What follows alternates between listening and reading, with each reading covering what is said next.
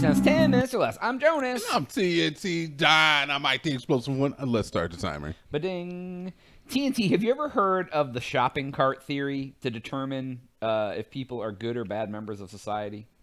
Oh, if they put their shopping cart back, then they're affable human, and if they don't, then they're not. Yeah, I want to read this to you. I found this online. It was on Reddit somewhere. I found a screenshot, but it's from, I think it's from 4chan, but Okay. it says, the shopping cart is the ultimate litmus test for whether a person is capable of self-governing. I agree. The return of the shopping cart is an easy, convenient task and one which we all recognize as the correct, appropriate thing to do. Yep. To return the cart is objectively right. There are no situations other than dire emergencies in which a person is not able to return their cart. Yeah. Simultaneously, it is not illegal to abandon your cart. It is not. Therefore, the shopping cart presents itself as the apex example of whether a person will do what is right without being forced to do it. Inherently good or inherently bad. No one will punish you for not returning the cart. No one will fine you or kill you for not returning the cart. You gain nothing by returning the cart. You must return the cart out of the goodness of your own heart. Ooh. You must return the cart because it's the right thing to do because it is correct. A person who is unable to do this is no better than an animal, an absolute savage who can only be made to do what is right by threatening them with a law and force that stands behind it. The shopping cart is what determines whether a person is good or bad member of society. Hold on. Now look, in defense. In defense. Are you a not put a shopping cart? No, I'm 100%. I take the shopping cart back, but I can 100% play devil's advocate. Right. In defense of those people who do not put their shopping carts back, don't they pay people to do that? I mean, there is a person who is paid to wrangle them up. Okay, then. But he is paid to go to the cart wrangler and take it back. He's not down to chase down your... But he does it, doesn't he? Yeah, she does it too. I see then. ladies out there doing it. Okay, then let them earn that $7.50 an hour. Lord, let them earn that. Yeah, I am. I will. I don't know. Yeah, I don't. I don't leave my cart randomly. I mean, I have there, but I would say even more 9 out of 10. I would say 24 out of 24 times, if not more, I put the cart back in the cart. 24 out of 25. Yeah. I'd say probably at least. Yes, I will say that 99.9% of the time I put my cart back. Yeah. I can't remember the last time that I have not taken a cart back. Right. I didn't want to go as high as 99 out of 100 because I'm sure maybe it's a little, but there's one-offs. Unless it's like I said, if it's an emergency, but I have not had an emergency at the grocery store. It's like I'm at the grocery store. Oh no, my wife is pregnant. Right, right. You know, where sometimes it's pouring down rain and I have a cart. I'm like, I'm still taking it back. It just depends. Yeah. But yeah, I'm a very big proponent. But I do. I mean, like seriously, they do hire people to do that, right? Like this is like, okay, so like, look, is it the janitor's job to clean the bathroom? Yes. Right. If I get pee on the floor, I can't look at that and be like, oh, I should probably clean that up. I'm like, yo, that's the janitor. He got that. Okay. And is it wrong for me to think that way? It's a little nasty. I get you, not through the pee, but obviously for the shopping cart. Is it wrong for me to think that somebody does that? It's a little nasty, but it's not. It's about decency sometimes, because you're not going to go in there and poop on the floor and just be like, "Well, janitor will get it." I mean, but he do. And that's also a similar litmus test to this. It's how do you treat public bathrooms, because you know somebody's going to clean it. Well, but why would you make it dirtier on purpose? Okay, so here's my thing about that. It's like there's a thin line between like somebody else is going to handle this because they have people here that do that, or being 100% malicious. If I walk into the bathroom and I accidentally get pee on the floor, I'm not cleaning that up, fam. I got ish to do. I got my dinner's waiting for me. My meal is probably here. I'm gonna go eat. Now, that is just being inconsiderate, I guess.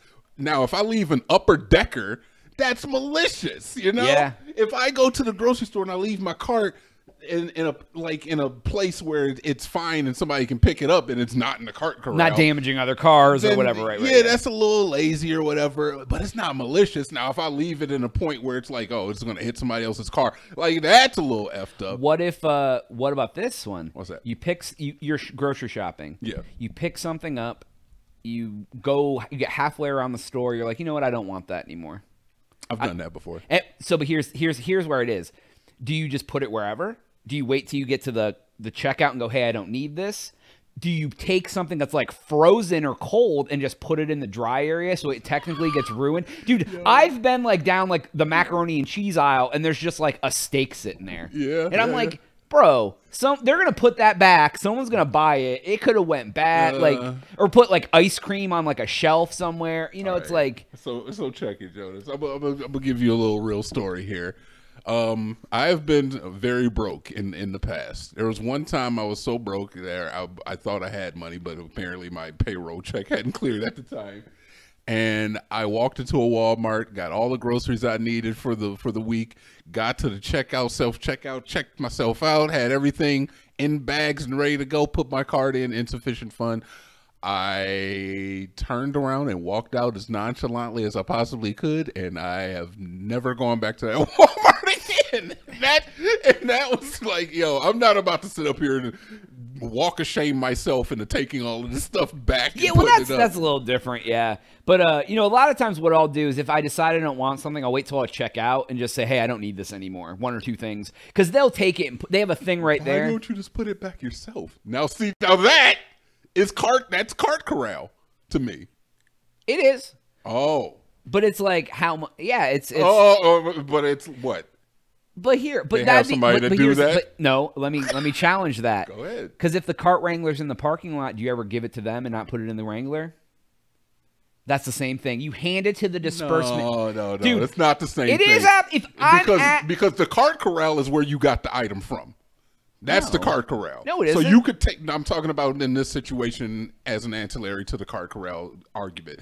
The item that you no longer want, the cart corral for that is where the hell you picked it up. No, so take it back to where you picked it up instead of handing it off to the person who is nowhere near where that item is because you're like, oh, no, you'll do it. They have a misplaced item. Take it back to the shelf, people. Why don't you just leave it on the side of the road then? Just take the item out of your cart and just leave it on the hamper. Like you get the cart from inside. You do it. You put it in a distribution center on the outside. If the guy is walking down the aisle and I'm like, hey, here's the cart. He takes it and puts it with the other carts. Yeah, but you're giving it to the... Now, if there was a person that was handling, like, loss prevention or returning items That's what they do. Like, they have a... But you said you give it to the cashier. Because they have a spot...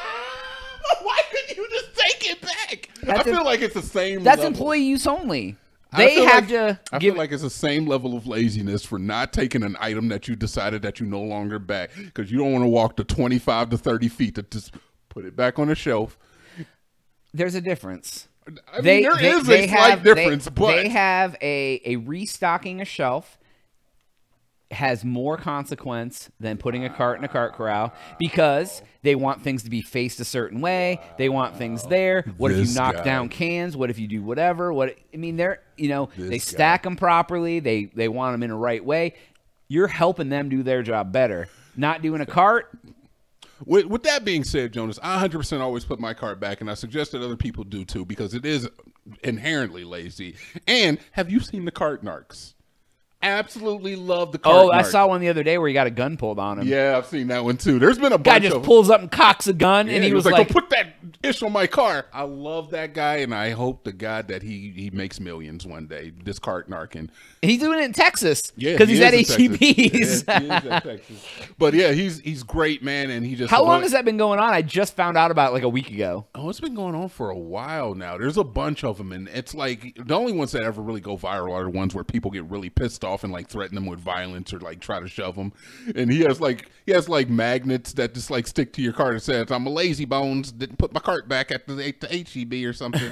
So he just puts magnets on your cart, and people get so mad sometimes. Like he's gonna end up getting shot one of these days. And that one time a guy pulled a gun on him, people were like, and in the video where he gets a gun, he's like, "Look, I'm not gonna risk my life for the carts, even though I probably should, because the carts are super important."